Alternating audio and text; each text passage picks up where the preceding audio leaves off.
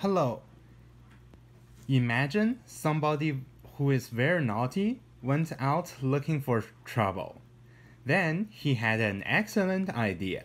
He went to a five-star hotel and dumped a huge can of garbage all over the lobby floor.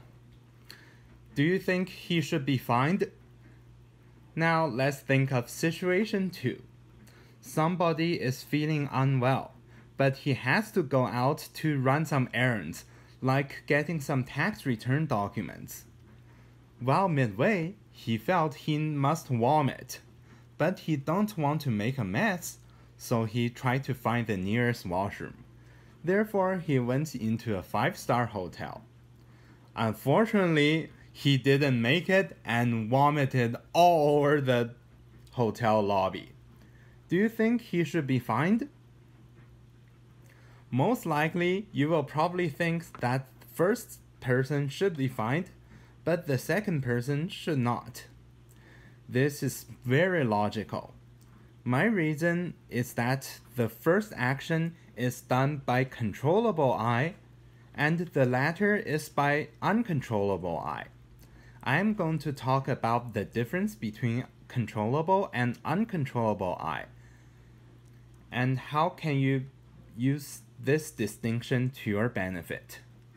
Controllable I is the part of you that you can either directly control or is a fundamental part of your identity. For example, I love public speaking. I am giving a speech right now. I just watched a cute dog video, etc. Uncontrollable I is any part that you cannot directly control. For example, uncontrollable I feel happy. Uncontrollable I feel sad.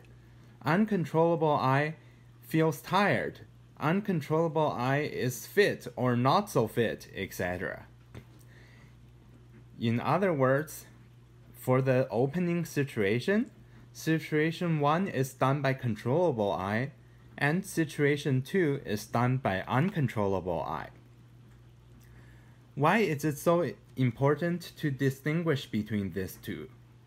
Because my advice is to treat uncontrollable I as another person to be influenced to your advantage, instead of simply being part of you.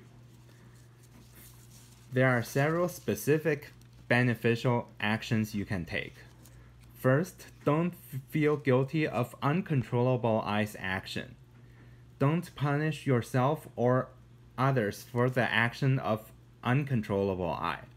Use specific strategies to modify uncontrollable I for your own benefit, instead of simply use brute force perseverance, quote, like what the North Korean government tells you in their propaganda. Mixing up controllable I and uncontrollable I can have some very bad consequences. For example, there have been numerous cases of parents punishing children severely for bedwetting, causing poor psychological health after growing up. In fact, a National Institute of Health study shows that punishing bedwetting in children increases depression.